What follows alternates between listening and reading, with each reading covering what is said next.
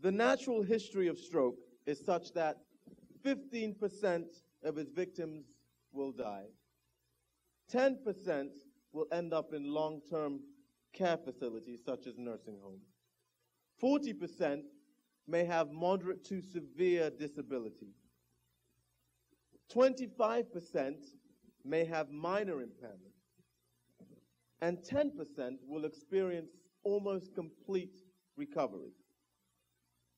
Now, Angela did not experience complete recovery, but she did restore her life to heights that, in my opinion, transcended her impairments. Now, I don't know how she did it. She did not make it in time for clotbuster therapy, and she was knocking on death's door. Her survival had nothing to do with me. In fact, I didn't even think that she would survive. But sometimes there is no greater relief in life than being wrong.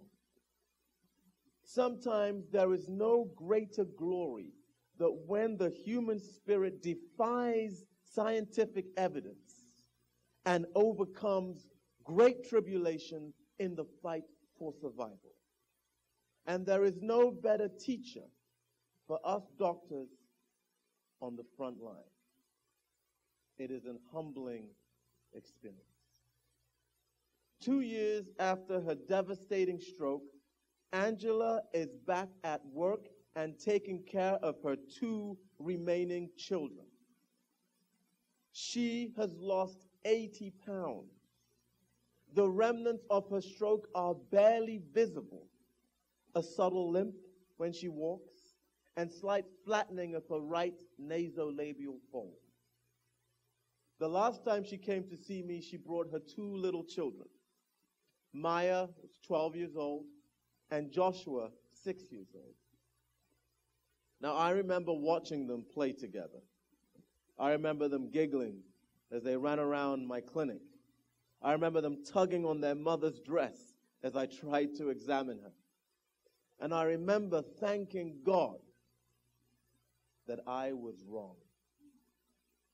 That day reminded me that modern medicine deals with odds and not absolutes.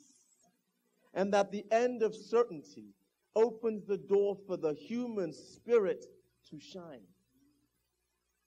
Rudyard Kipling said, "If you can force your heart and nerve and sinew to serve you long after they are gone, and so hold on when there is nothing inside you except your will, yours is the earth and everything in it."